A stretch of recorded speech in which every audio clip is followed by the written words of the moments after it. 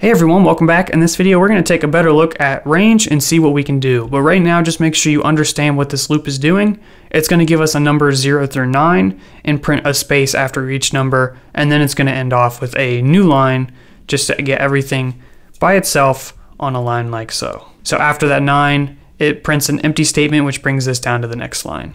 So what I want to do now is I actually want to pass in an extra value into range. And you can see some of the possibilities here. So right now we said range stop. This is going to give us a value from 0 to that number, but we could also say start and then stop. So in that situation, the first argument we pass in is going to tell it where to start, and then the second argument is going to tell it where to stop.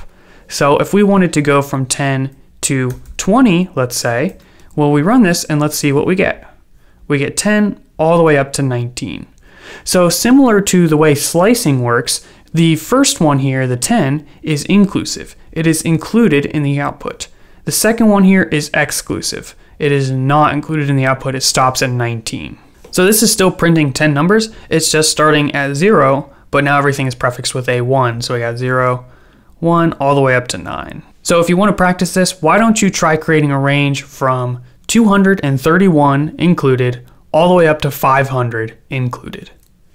If you want to know the answer, it's this right here. You would say 231 and you would stop at 501 because the 1 is not included. So it stops at 500 and includes it, and then 501 is excluded. Running this now, it's probably going to look a little bit funny, but it does the trick. So we start at 231, that's included, and it ends at 500. Next up, there is a third argument you can use with range, and that's what we're going to be talking about in the next video.